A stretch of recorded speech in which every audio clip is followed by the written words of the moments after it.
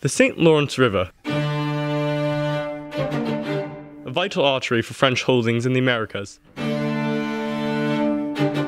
30 feet high and 36 feet across, the walls of Louisburg jutted out of the New England coastline with a formidable certainty. A construction 20 years in the making and costing over $6 million. This rocky testament to France's American empire would soon be brought to its knees by a war originating 5,000 miles away. It really is just incredible how this European war, with its European causes and its European motives, is able to reach its nasty hand over the Atlantic and just ignite the colonies. The War of Austrian Succession, though wide in scope and involved parties, can really be attributed to one event: Charles VI's failure to produce a male heir to the Habsburg throne. Those dissenting parties were ready to take advantage of the sudden weakness in political equilibrium. Conflict exploded across the European continent, but what would define politics in the colonies would be the catalyzation of a Franco-British antipathy into all-out war. News of war reached the French fortress at Louisburg on May 5, 1744. A week later, the French mobilized, attacking a British outpost at Canso, Nova Scotia, and taking English prisoners. King George's War had begun. You see, enmity between French and British colonists was basically well established even before the declaration of war. In New England, you consistently see French privateering undermining trade. And at the center of this is Louisburg. Louisburg becomes a real nuisance, especially from where it sits right on the water, threatening New England fisheries. Basically, the colony's life force. These colonists aren't fighting a European war. They take what's going on in Europe and decide, yeah, we want to fight too. Maritime interests felt especially endangered by the French strength at Louisburg, a base for privateers who were essentially government-sponsored pirates. In addition, New England Protestants had a religious motive towards resisting the Roman Catholic French. But even though tensions flared, neither side possessed the means to engage in large-scale warfare. The element of surprise is pervasive in the quick, destructive raids that characterized King George's War.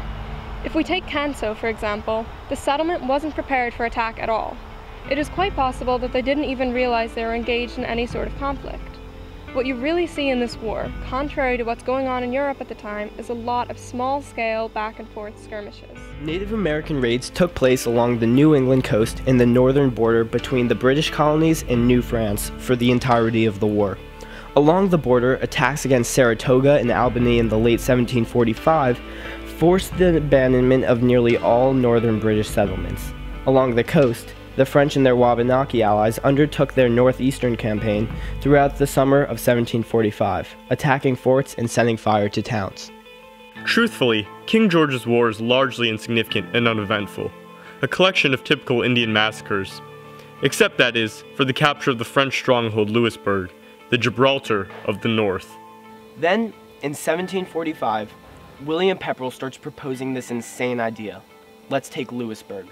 Now, he only gathers up a couple laughs, no one really takes him seriously. Rumors amongst the French stronghold were pretty widespread amongst the colonists. But William Shirley, governor of Massachusetts, decides there's actually potential value with this plan. So he says, alright, let's do this. William Shirley is what the expedition was looking for. He is able to secure marginal support from the Massachusetts legislature and proceed to recruit provisions and manpower from across the colonies. From Connecticut came 500 troops, from New Hampshire 450. Rhode Island provided a ship, New York 10 cannons, and funds poured in from Pennsylvania and New Jersey. Command of the combined forces was assigned to Pepperell. No longer a mere merchant, Pepperell set sail from Boston in early March, now in charge of over 4,200 soldiers and 90 ships. Here's where it all began. Oh, I'm so sorry, bro. Word. You can just imagine this ragtag fleet of colonial vessels, fishing boats, schooners, the like. 4 huge English men of war, giant artillery ships, plowing through the waves. It was May 1st, 1745. Louisburg sat on the brink of war. The French garrison, although knowledgeable of the attack, was poorly paid and lacked proper training. The December before, Swiss mercenaries had incited a mutiny. The fort was in poor condition and faced dwindling resources. For the next month and a half, the siege of Louisburg was underway. British forces poured onto the cape, setting up artillery with ease behind the low rises that covered the land behind the fort. Watching the demise of their prized fortress, the French sent a massive war vessel to recapture their fort. She was beautiful, this massive warship 64 guns across the deck.